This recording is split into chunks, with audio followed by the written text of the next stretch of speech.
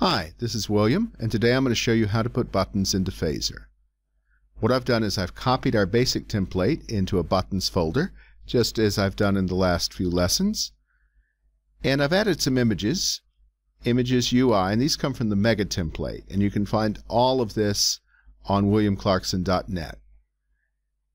And I've also set up our brackets editor to point it to that buttons folder. You just go File, Open Folder, just as we did in all the other lessons.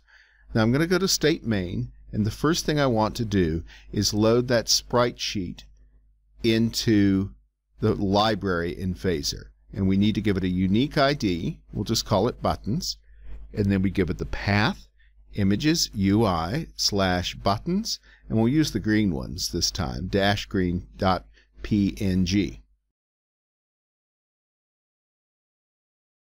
And next we need the width and the height.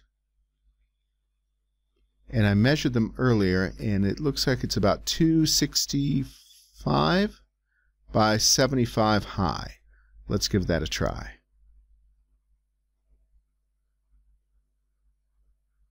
And there are 8 of them, but we could just leave that number off as it's optional. Now we set up a button. Variable button play equals game add button. And the first thing we need to do is set an X and a Y position. And I'm going to use this game world.centerX. That will give me the exact center of the screen. I'm just going to put it 200 down from the top. And we use that same key buttons that we used in Game Load Sprite Sheet. That way it knows what image to pull it from. And then we need to put a function, and we'll make that function in just a moment, but we'll call it click me, and we'll go ahead and place it here, this click me. The next thing you need to pass is the scope. And it takes a long time to explain what this means, but basically if you just put the word this, then you'll be fine. And next we need to put the up frame, the over frame, and the down frame. And I'm going to put 0, 1, 0. This is corresponding to 0 for the white text and 1 for the black text.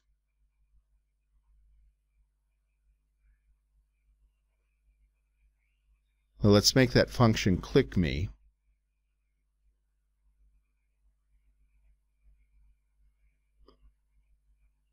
And I'm just going to log right now that we've clicked it. And we will use this code in a later lesson as well. It is console log clicked, so we know. Now the last thing we need to do is we need to put an anchor on the button. I think we did this in another video, but anyway, if we don't set the anchor, everything is aligned to the top left-hand corner, and we want everything aligned to the middle. I'll show you what that means in a moment.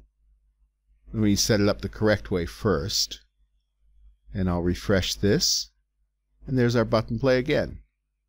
Now if I don't put the anchor in there, it will look like this. It's left aligned to the clip there, to the button. So we want it like that. And let me refresh to get it back the right way. And we press it, and it says clicked. And that's how you add a button in Phaser. I hope you found this useful. If you have any comments or questions, put them in the comments below, and I will get back to you. Thanks for watching.